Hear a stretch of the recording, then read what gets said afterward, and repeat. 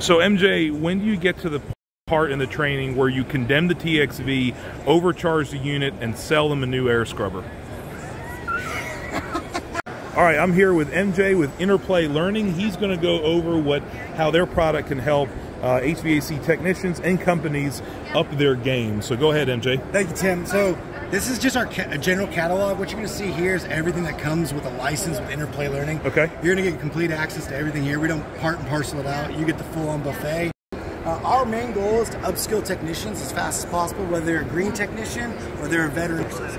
The simulation-based courses come in 3 modes. Okay. The easiest is training simulation. That's what you're going to see right here. Okay. This is package refrigeration troubleshooting. I'm going to learn my spatial awareness. I'm going to learn to understand, how to diagnose this issue. So that is just the training simulation. Wow. Now, what we also have is we have challenge simulations. This is where we pull back a lot of that guidance. Okay. In this one, you're going to take all the faults that you would experience in a package refrigeration unit just for that simulation. It would randomize them. So as I jump into that challenge simulation, I'm not knowing what I'm fixing yet. The assessment simulation, that's a full-on service call. Anyone who can complete that is job ready to go. So that's going to have zero guidance whatsoever. And you on the back end as a manager are always going to be able to tell if that technician was following safety procedures or if they're replacing parts that didn't need to be replaced.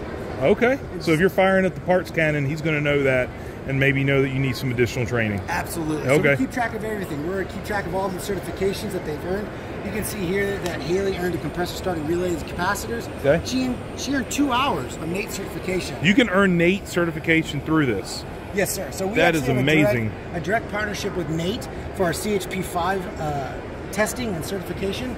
If you're already certified with NATE, you can put in your NATE ID here to provide test training for EPA Section 608, both 1, 2, and 3. So they can get a refrigerant card through Interplay. Not just the training, you can take the test within our platform. You take the test also? Yeah. I did not know that. So you don't need to go on site. You can take it digitally through our platform. At EPA, we've worked with them to get a pricing of $99. Wow. You get to take it 3 times. Same thing with OSHA 10. OSHA 10 is also housed in our platform, so you're going to be able to get that certification. That's amazing. Platform. But I'm a little bit old school. I've always thought, well, the best way to teach somebody is to have them go out in the field, work on an actual unit.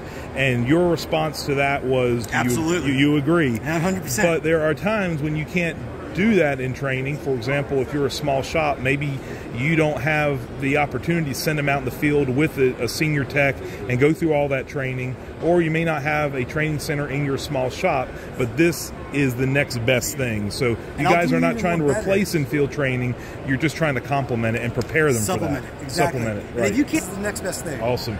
Now I do notice that there is an Oculus headset there. You guys offer some VR training also. How does that go? Every simulation that we offer is going to be available on VR. All of our platform is going to be accessible on cell phones, laptops, tablets, and even, of course, VR. Most folks are using it for tablets, and so whether you have a 4G or 5G network, you're going to be able to use everything in our platform. That's amazing. But the VR is really cool for, if you got group training and you want to take turns putting service guys into it, and then saying having your service manager look at the casting screen and guide everyone through it, and then take turns. And then everybody's roasting him the whole time. Exactly. So MJ, when do you get to the point or to the part in the training where you condemn the TXV, overcharge the unit, and sell them a new air scrubber?